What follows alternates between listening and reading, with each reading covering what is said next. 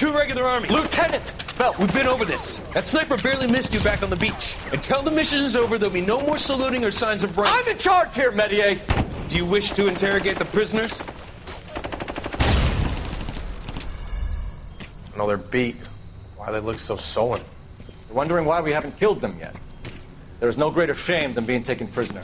Get this, Golden Boy actually seems to know what he's doing. あなた方の階層と名前を名乗ってください。第44大部隊所属兵だ。貴様、何様だと思ってるんだ。 See that, boys? He slapped that Jap right upside the head. It was merely to remind him of his place. His shame was the tone of voice that he used with a superior. I respect the Japanese, Corporal. Respect, we're here to kill the sons of bitches. Do you know why we are fighting the Japanese, Private? With respect, sir, these bastards attacked Pearl Harbor. And why did they attack Pearl, Private? Because they hate the US of A and our way of life. They attacked the U.S. because we cut off their oil. What would we do if another country denied us the gas to run our cars?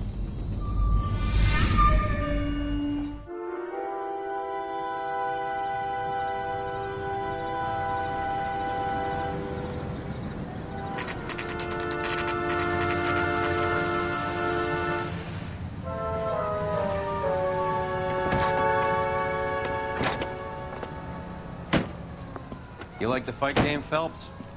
I did a little boxing in the Marines. I found it a pretty humbling experience.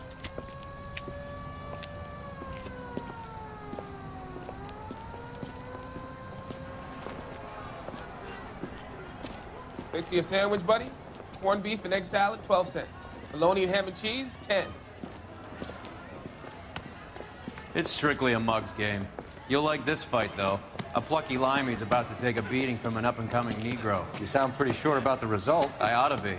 I got $50 on the black kid.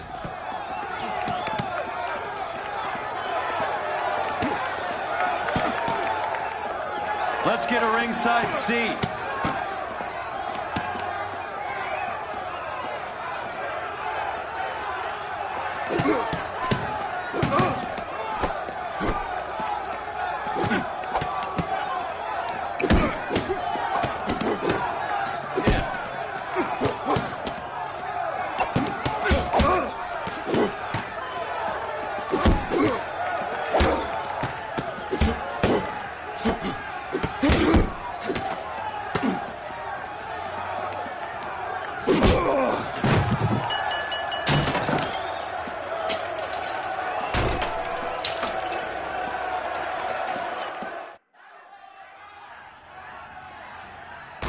That son of a bitch Hammond made a run for his dressing room.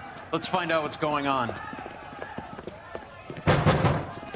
God damn you, Albert! You get out here right now! Step back! LAPD! What's going on? That son of a bitch Hammond has jammed the door. And who are you? Carlo Arcaro, I'm his manager. I'm his trainer. Interesting attitude to have towards a victorious athlete. Victorious? We had an arrangement. We had a goddamn arrangement! That limey bastard was paid to take a nap. He reneged. And you were out of pocket? Damn right. Me and a couple hundred other people. Stand aside.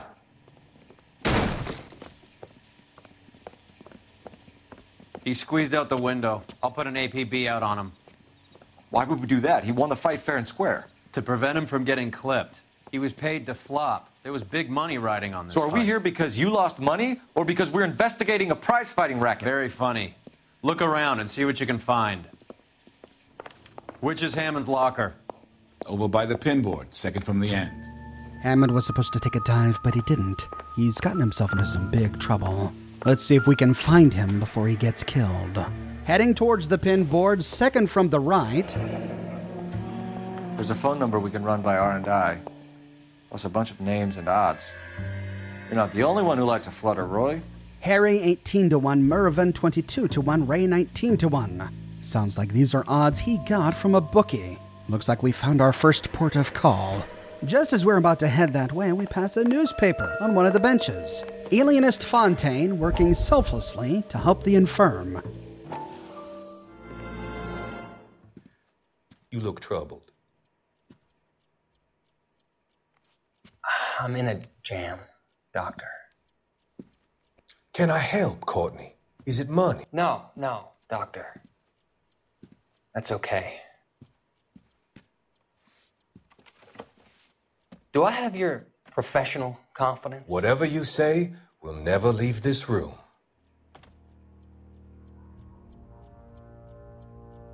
I talked some of the guys in my old unit into doing something, and it's gone wrong. I guess I did it for the wrong reasons, for short-term gain. We came home from China on the Cool Ridge. The morphine robbery. That was us. I thought I could get the guys a fair share. Some sort of benefit for the sacrifices that they made in the war. Those guys deserve it, Doctor. Oh, I'm sure they do, Courtney. But the deserving aren't always rewarded. Tell me about it, Doc. We shifted our stuff onto this mob-connected guy, and it's been turning up all over town. It wasn't meant to be like this. The presumption was rather naive, Courtney. I know that now, Doctor. But people are dying. Might I venture a few questions? Sure. Do your underworld contacts have all the morphine? No, they don't. We doled it out, hoping we could control it. Are they pressing you for further allocation? That's the polite way of putting it, Doctor. I may be able to help you, Courtney. Thanks, Doc. It helps just to talk about it. I mean, I have a solution that will help you financially and salve your conscience. I'm all ears, Doctor. I will transact to take all the narcotic off your hands, and you can rest assured that it will all be medically administered. I will use the funds that I no longer require for the purchase of medication and invest them in housing developments. Housing? The developments in question are housing projects for former servicemen. Your return will come from the sale of the properties, and your investment will benefit those that you care for most. Does this arrangement meet with your approval? You're a magician, Doctor.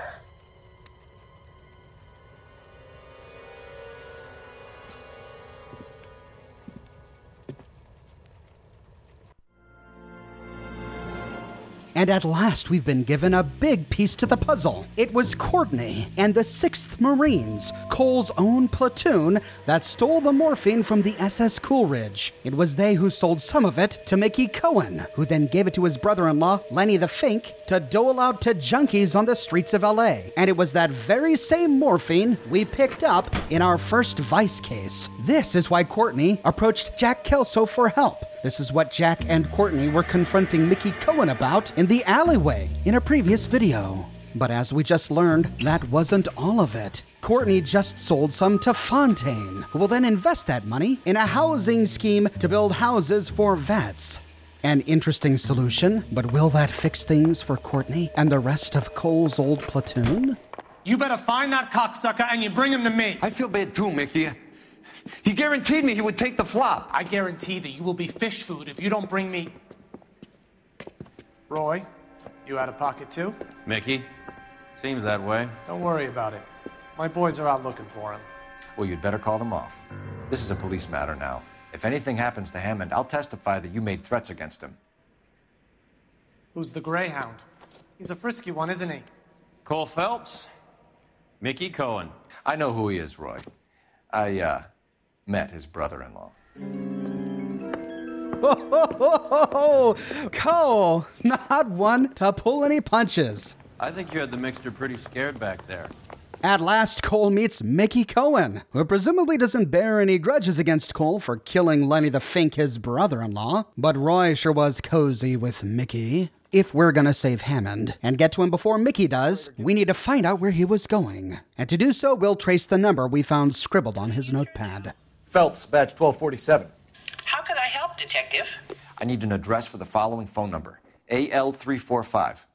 The address for the phone number is the Hotel El Mar, 6294 Leland Way, Hollywood. Thanks, ma'am. You know the place? Flop house. Quarter a night, no questions asked. So Hammond was staying at a sleazy flop house. Heading to the car, we can have Roy take us there. You seem to have a pretty cozy relationship with Cohen and Stompanato. Do I note a hint of reprimand in your tone, Detective? Talking to gangsters comes with the turf. You should try out Mickey's place. He's got a haberdasher's up on Sunset. See if he can get you out of those old man's clothes that you slink around in. It's a front for his illegal activities. It is that, but he does carry some very sharp suits. If it's okay with you, I'll stick with Brooks Brothers. We arrive at the Elmar Hotel at 9:14 p.m.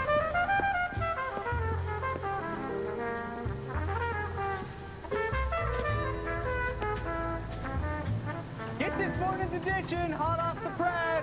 Outside, we find a newspaper salesman inexplicably selling the morning paper this late at night. Get this morning's edition hot off the press. Outside the door, we see two signs: cheap rates, hot water. What more could you ask for? Heading inside, we can talk to the front desk manager. Yeah, what do you want? LAPD. We're making inquiries into the whereabouts of an Albert Hammond. No one here by that name. You sure? Sure, I'm sure. This isn't the sort of place where people use their real names. Take a look at the register if you don't believe me.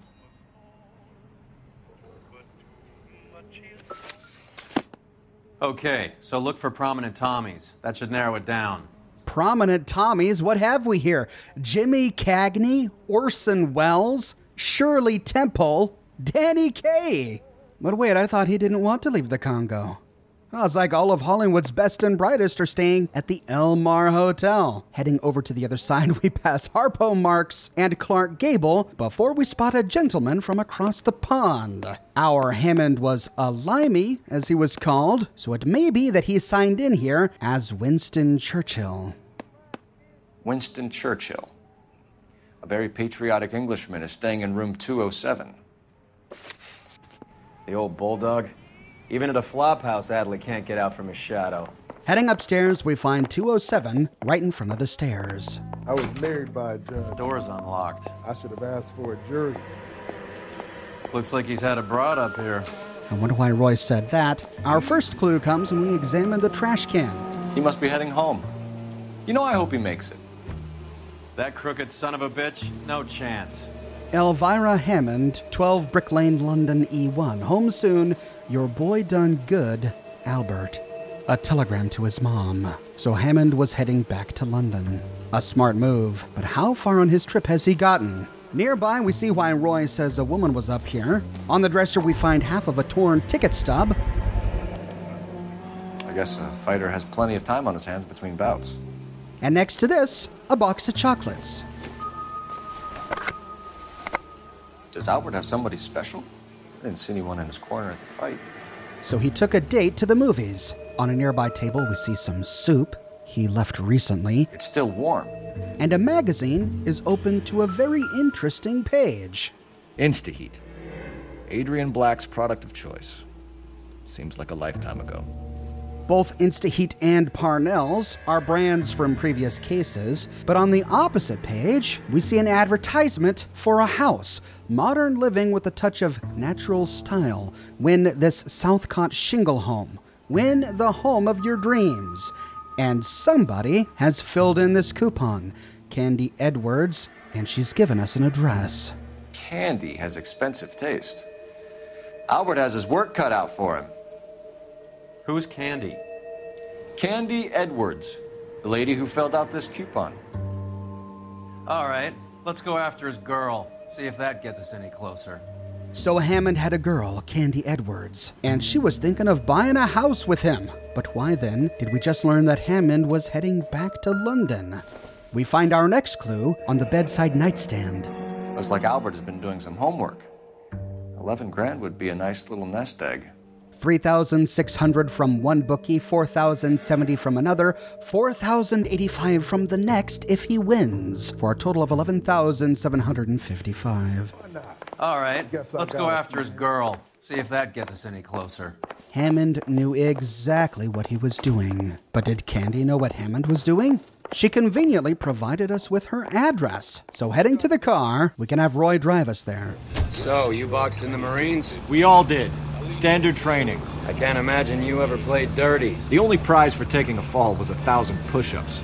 The address brings us to the Aleve Motel. We arrive at 9:25 p.m.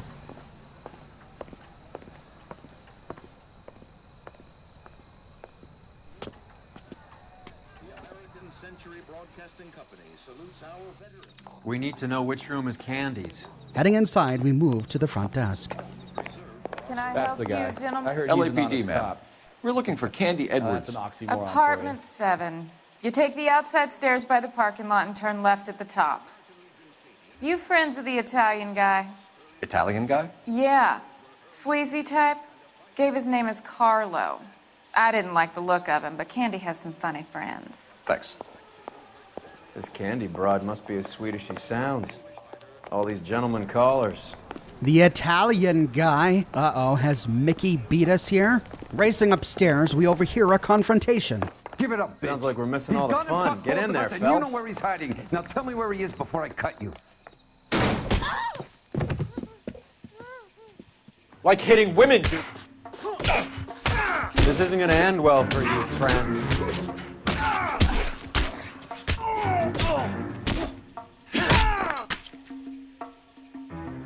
It wasn't one of Mickey's goons. It was Carlo Arcaro, his own manager. Sounds like Mickey's threat really made an impression.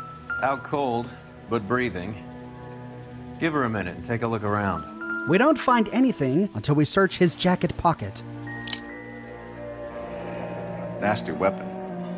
All the Italians carry them. A real man uses his fists or a gun. Some interesting philosophy there from Roy, and despite finding this deadly weapon, we put it back.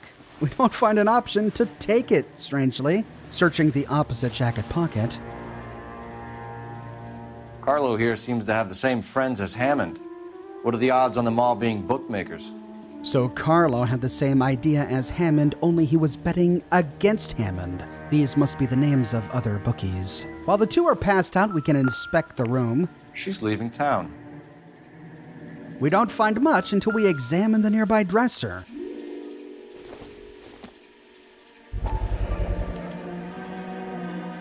Scania sails from New York. And probably from New York to London.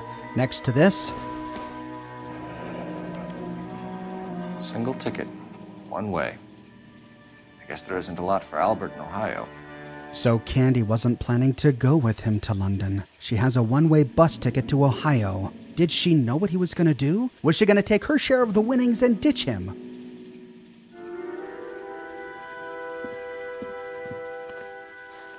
Take a seat, Miss Edwards. We have some questions for you to answer. Look, I haven't done anything wrong. Ever? I find that pretty hard to believe. Can you answer some questions now, Miss Edwards? Sure, I've had worse. I'll shake it off. Well, we can start by asking her the pertinent question, where is Hammond? We're trying to track down Albert Hammond. We have reason to believe he might be in danger. Do you know where he is? No, I don't. I'm over Albert. I haven't seen him. So they've had a bit of a split up. But if true, she's not being very convincing. She's pursing her lips, nodding her head, and then she looks down and to the left as if she's trying to remember something. Oh, but then she gets it and she smirks and looks up. She's not making eye contact because she doesn't want to get caught in her lie, and we know she's lying. You gonna stand around here all day? A girl's got things to do. You're lying, Candy. You were in his hotel room. He came back after the fight and you weren't there. What happened? You can't prove that I was in the room.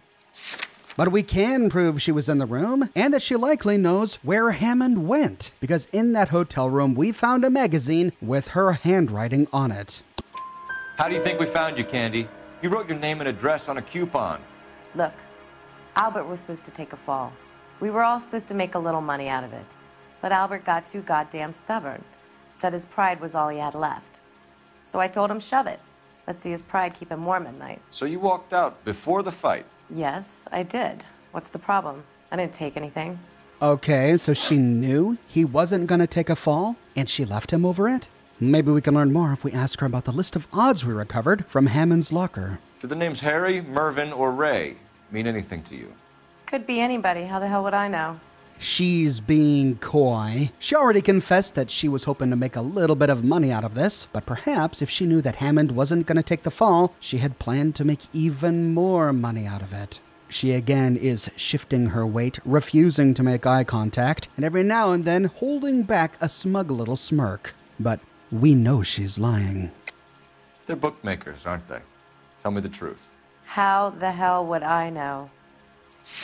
Because in Hammond's apartment, which we know she recently visited, we found the bookmaker's payouts. If Hammond didn't write this, then Candy did. Either way, she was in the same room with him and could have read this at any time. This is proof that she knows who the bookmakers are.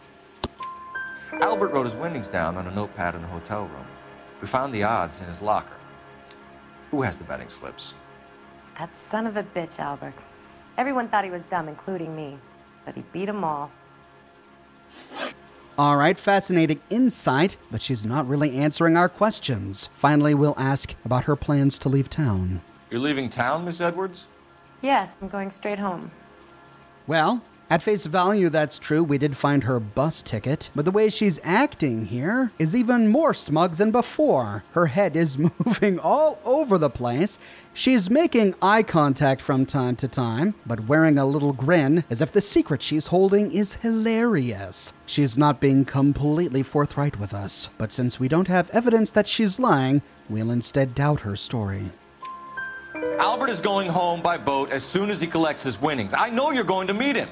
Albert is going to collect nothing. He'll be lucky if he can get out of town in one piece. How will you fare any better? They already believe you're in on it. Hell, I know you're in on it. You can think what you want, Buster. I'll take my chances. I got a few errands to run, and then I say adios to this dump. Do you want to press charges against Arcaro? Just get him out of here. That's all I want. Get out, Carlo, you hump. And get rid of that pig sticker. You ever pull that thing on me, I'll shoot you like a dog. That bitch knows where Hammond is. She knows where my money's gone. My money too, tough guy. I'll handle this. Good luck, Miss Edwards. I hope things work out for you. Thank you. That's very kind of you to say so. Bad people are looking to hurt Candy, and yet she's not heading straight for the train station? I smell a payoff. I say stake her out. See where she goes. Perhaps those errands she was talking about included meeting a few bookies. Trusting Arcaro to get rid of his pig sticker, Cole and Royce take out the apartment. Tail this broad. Don't let her get away, but don't get spotted. I'll bring up the car behind you. She emerges from her door at 4:08 a.m. Cole sits down and pretends to read the paper. Candy is on a mission. She has a suitcase, and I wonder what she's about to fill it with. We now have to tail Candy through the streets of LA. This is a tricky part of the game, and I've failed on many occasions. But if we keep our distance and make good use of our surroundings, we follow her through a parking lot until she reaches a street. She then walks down a street past a tobacconist and then turns right. She continues down the sidewalk for a while until crossing the street towards some houses. Finding cover here is tricky, but if we're careful, we can watch her turn left into another parking lot. Every now and then she stops to look over her shoulder, as if she knows she's being followed. From the parking lot, she turns right past some houses and then walks down an alley. At the end of the alley, she reaches the street and turns right. If we make it there in time, Cole watches where she goes next.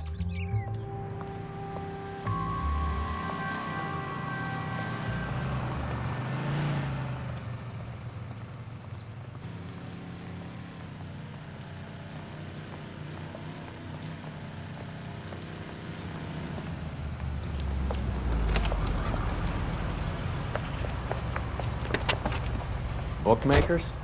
Yes. Surprise, surprise. The windows are all papered up. There's no sign on the outside. This can only be one thing.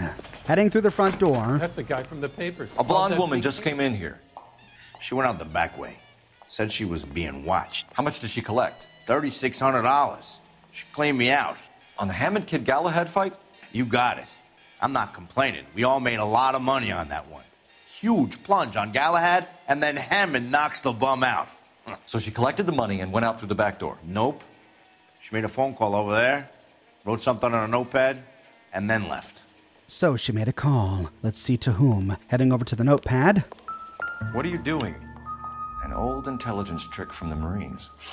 Scribbling lightly, we reveal the impression marks she left with her pen. At length, the message becomes clear. We know where she's headed. Let's get moving. The next bookie is at the Examiner drugstore, and she left an address. Heading outside, we can hop into Roy's car. Hammond backed himself to win. And Candy is picking up the winnings. Smart play. Question is Candy collecting on Albert's behalf, or is she cheating him too? Car 11K, 11 King. Further to your request, Bunko Fraud has 3 known bookmakers operating out of storefronts in the Hollywood area. Thrifty Liquor, 6106 Santa Monica, the Examiner Drugstore, and a Max Spirits at 1658 North Cherokee. KGPL clear. Useful, but we already have the address for the Examiner drugstore. That's our next stop. We arrive at 5:08 p.m. Detectives Phelps and Earl, LAPD. Relax, Cole. You just have a blonde in here, Mervyn? Sure did. I'm just about to close up.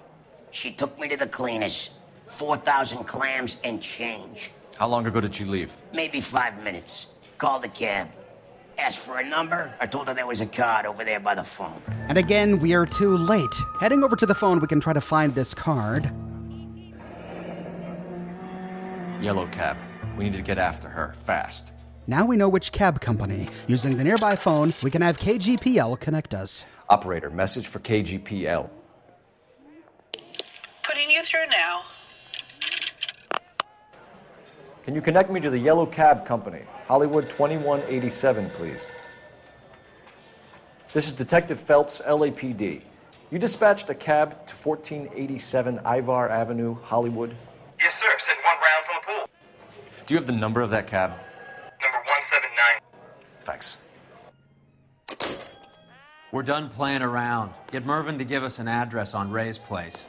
You have any idea who Ray is? Sugar Ray? Not now, Mervyn. Cole doesn't have much of a sense of humor at the best of times.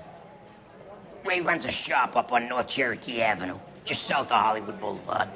Cab 179. And with only one more bookie to visit, we know where she's going. Perhaps if we head towards Ray's place, we can spot her cab. This broad's planning on cleaning out every bookmaker in town. Hammond needed to make sure he was getting a bigger payday than if he'd taken the flop. Never trust the limeys, especially where a fight's concerned. A mistake we can't seem to stop making. Ooh, was that a jab at World War II? At any rate, we arrive at Ray's bookmaker's office at 5:13 p.m. That's the cab waiting up ahead. She's not in the car. Don't get too close. She must be inside. And we arrive just in time. She cleaned out Ray's and is heading to her cab.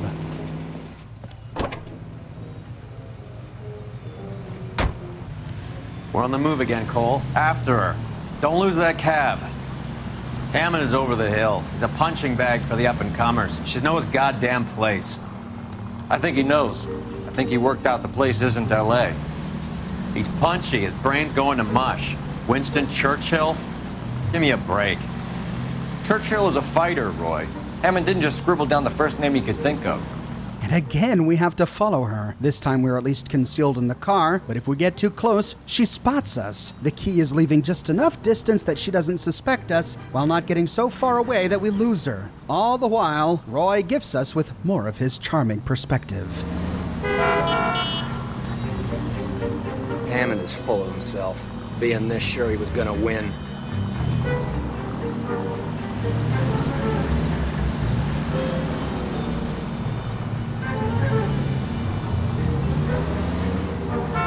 God damn it. Everyone's looking at us, Cole.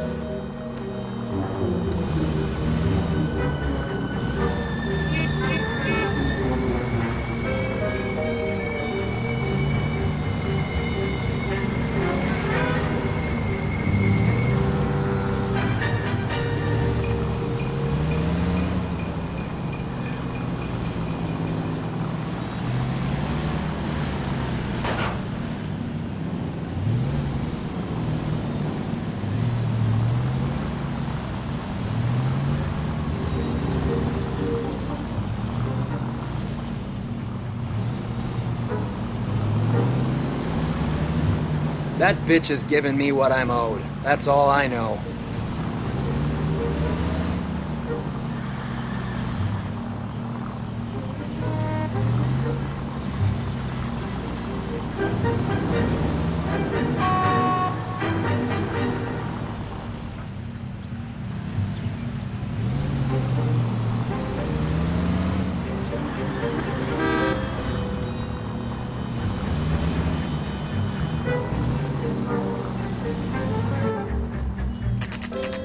over. She's heading inside. We arrive at the interstate bus depot at 5:40 p.m., so she is planning to ditch Hammond and take the winnings back to Ohio.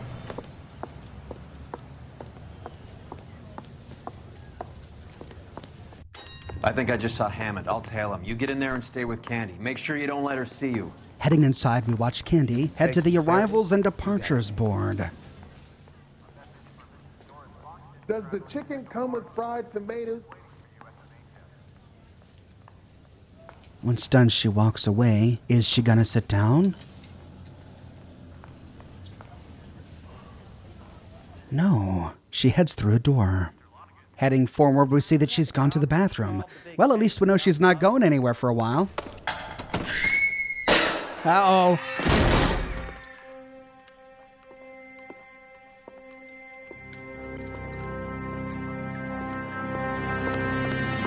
Roy! Call an ambulance. Hammond got away. He said... Just try and sit still, Candy. Make Who me shot pay. you? Was it Albert? Car.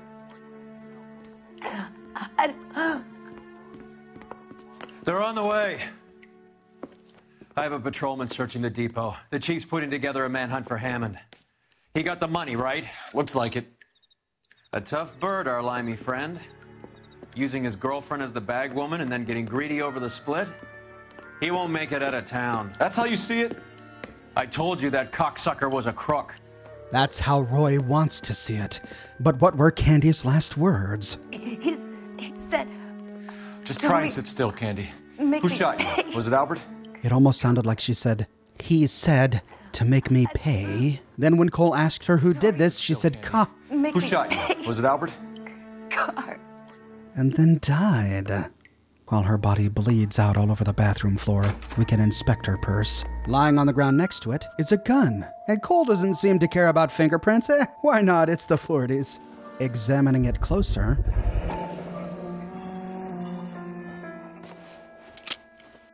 .32 caliber. One shot fired. Looks like we've uncovered the murder weapon. But why did the killer leave it behind? Opening up her bag...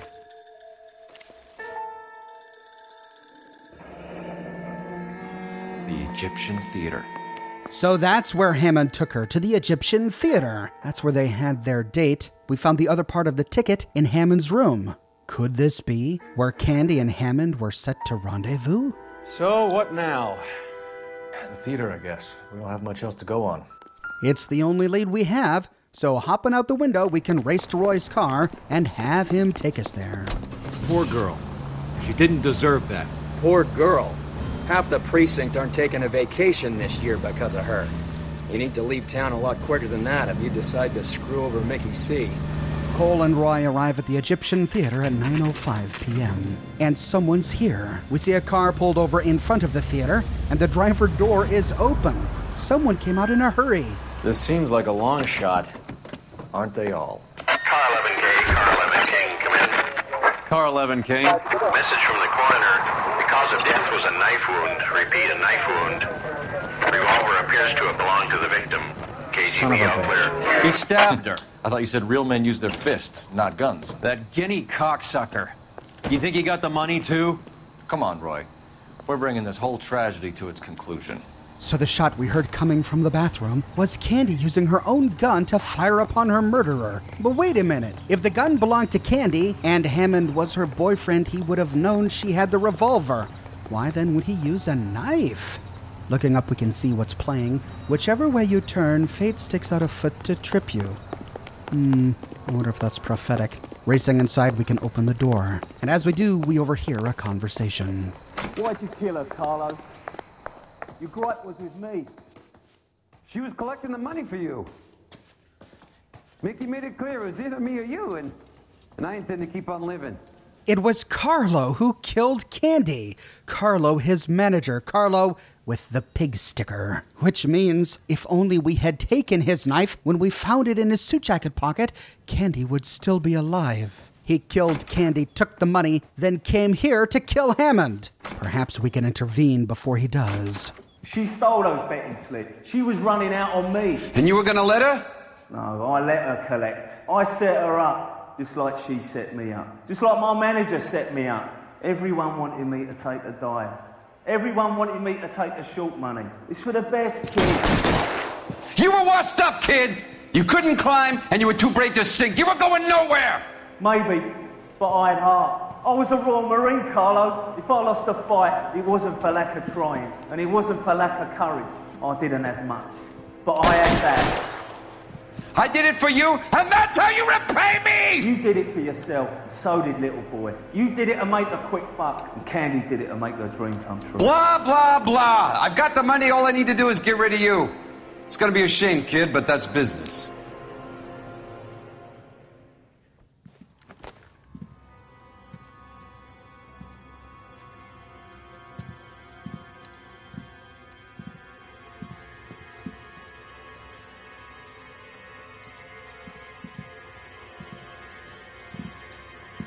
We've heard enough, Arcaro. Put down your weapon. You're making a big mistake.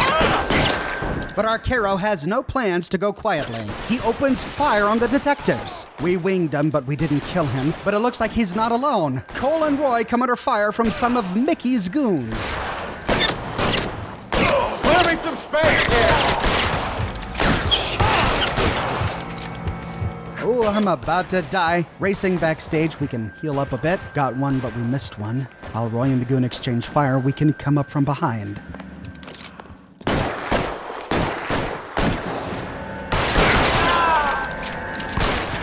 Two down, one to go.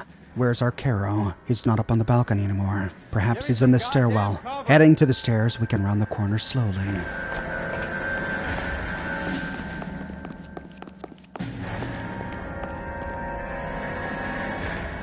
Yeah!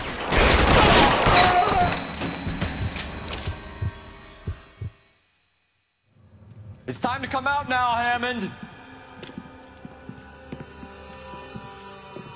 Put the gun down, Roy. That son of a bitch owes me a lot of money.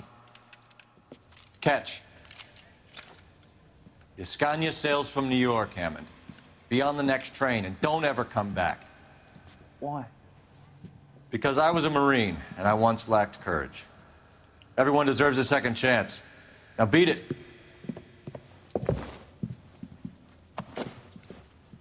Fuck you! That English prick is getting away with my money, Phelps!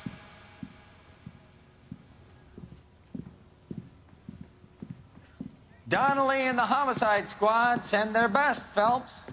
They're more than pleased that you wrapped up the Edwards killing. They're a little mystified about the motive. You have any ideas on that? Crime of passion, sir. Looks like some sort of love triangle between the manager, the fighter, and his girlfriend. No sign of the scrapper? No, sir. Looks like he left town after the fight. Okay. It's homicide's problem now. Good work, gentlemen.